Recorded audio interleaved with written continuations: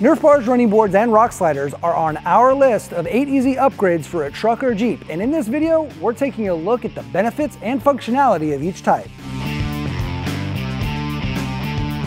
Hey guys, Ken here with 4 Wheel Online, and welcome to Truck Accessories Explained. Before we get started, make sure to hit that subscribe button. Do you have Nerf Bars, running boards, or rock sliders on your truck or Jeep? Let us know what you're running and what you think of them. We'll start off by describing the different types. Nerf Bars are tubular steps, or individual steps bolted on at the body or frame that make it much easier to get into the truck. Running boards are similar to Nerf Bars, but instead of being a bar, it's a board. Rock sliders are for serious off-roaders, and they're meant to protect the body and the doors from damage. Nerf Bars and running boards are useful for a few reasons. Obviously, they make getting in and out of the truck or Jeep easier, but they also can save your driver's seat from wear and tear, and that's because you're sitting down rather than sliding on and off the seat. Plus, it can change up the look of your truck while it adds some functionality.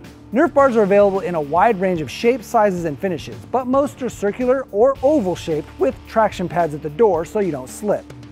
Running boards are flat all the way across, although the Wrangler Sahara's stock running board has a segmented portion between the doors. Installation for both styles differ based on which kind of truck or Jeep you're going to be working on, but generally it's as easy as installing a few bolts into pre-drilled holes. Sizing also differs based on preference. There's cab length, which allows easy access to the interior, but there's also wheel-to-wheel that have an extra step at the front of the bed. Now, if you want to go all out, there are even powered running boards.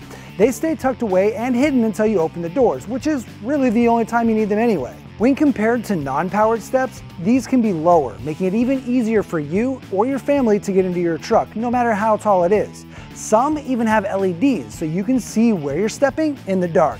Plus, it makes for a really cool party trick. The last style we're going to talk about is rock sliders. These are for much more specialized off-road applications and offer the most protection possible.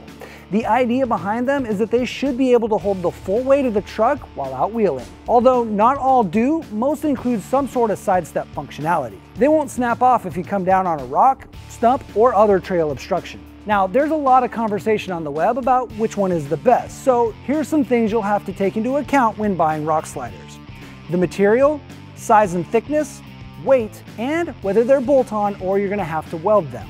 Are you ready to pick up some Nerf Bars, running boards, or rock sliders? Click the shop button right here to head straight over to our website and find the ones you want. Then be sure to subscribe and comment below with the product you chose for your truck or Jeep. Until next time, I'm Ken with 4 Wheel Online.